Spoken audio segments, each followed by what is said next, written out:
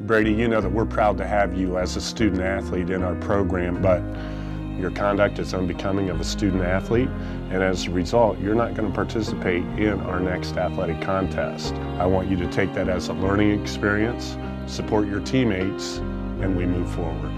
Was it worth it? Letting your team down? Embarrassment to your school and yourself.